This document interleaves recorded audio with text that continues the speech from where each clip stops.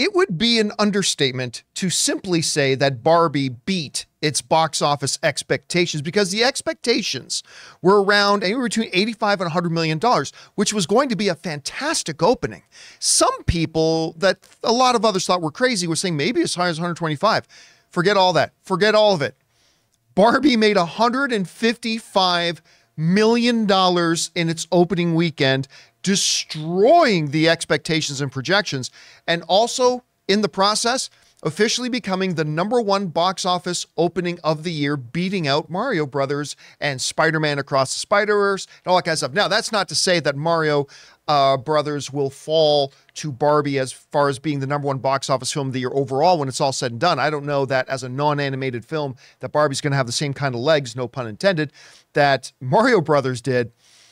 But I mean, you can't, listen, I thought this thing could get close to $100 million. I did not think this thing could get 155. And once again, proving the fact that we, average film fans, have underestimated the power of a nostalgia thing from our childhoods, whether it's Super Mario Brothers that everybody underestimated, and now in this case, Barbie. And this is huge. And also, not only is it just a massive film for something like a Barbie, right? A film that the studios really, really needed right now to have this kind of a big hit. But this is also really, really validating for a movie star like Margot Robbie. Because despite the fact that nobody doubts Margot Robbie's incredible powers as an actress, she's phenomenal, Oscar nominated, she'll get an Oscar at some point in her career. But the reality is a lot of people would point out that she's not really quote unquote bankable, if that's a real term that we should use. I mean, and you can kind of get where they're coming from. Take a look at this. When you look at the last number of openings for Margot Robbie movies, Babylon only opened to 3.6 million. Amsterdam, which was not good, only opened to 6.4 million. The Suicide Squad only opened to 26 million. Birds of Prey opened to 33 million.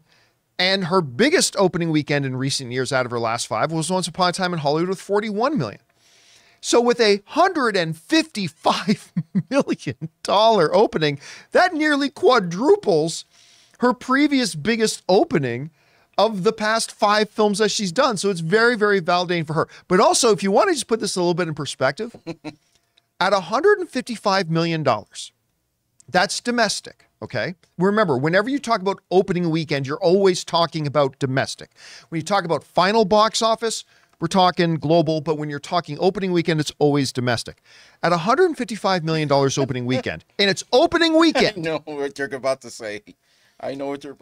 Barbie has already beat out domestically the total box office runs domestically for a lot of other films. For example, Transformers. It's pretty much equaled what Transformers made in the United States in its entire theatrical run domestically. Barbie, in its opening weekend, made more money on American shores than Fast X did in its entire run. It also beat out like a big Pixar film in Elemental, which only made $137 million domestic in its full domestic run. Now, Mission Impossible is still in theaters, but Mission Impossible just had its second weekend, and Barbie in its first weekend has already beat out Mission Impossible on domestic shores. And most glaringly, Barbie in its opening weekend destroyed The Flash's $107 million. Remember, these numbers are not opening weekend for these other films. This is their total life in American cinemas from the day they opened till now. Can I add one, please? Yeah. It beat out the worldwide box office of Shazam, Fury of the Gods. It destroyed just the domestic opening weekend of Barbie beat the total worldwide global box office of Shazam 2.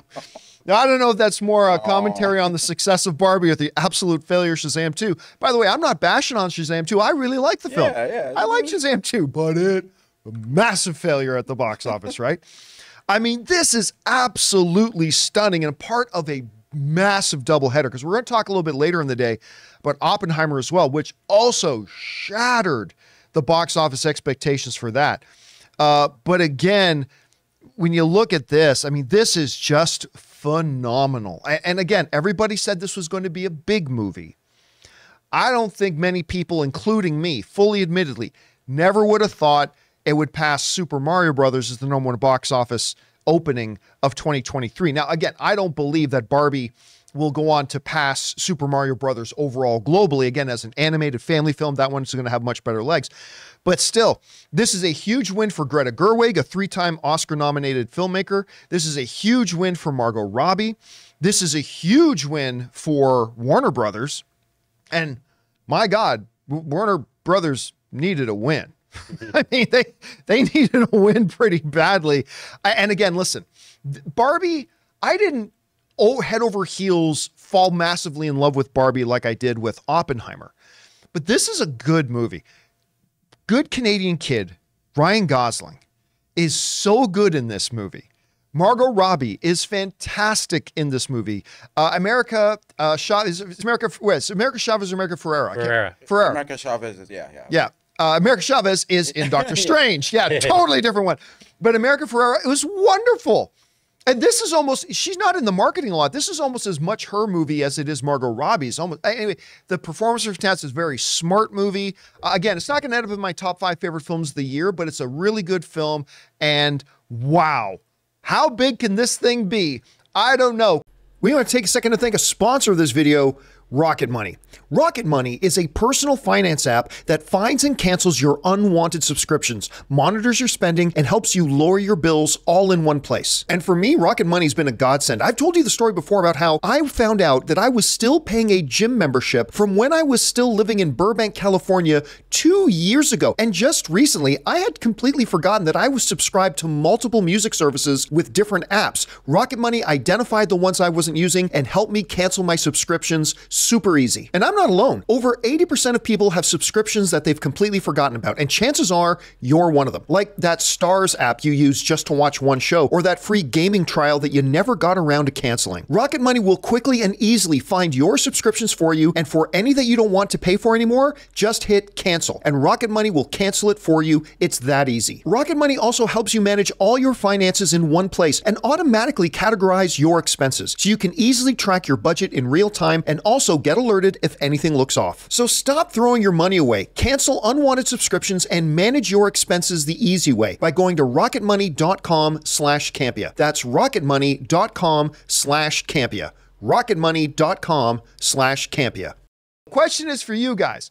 What do you think? What is your reaction to this incredible shattering of the projections for Barbie, making $155 million opening weekend, making it the biggest opening for any film in 2023, so far, at least at any rate? Did you have a chance to see the film? Maybe you did, maybe you didn't. Did you enjoy it if you saw it? Maybe it underwhelmed you. Maybe you have no interest in seeing the film.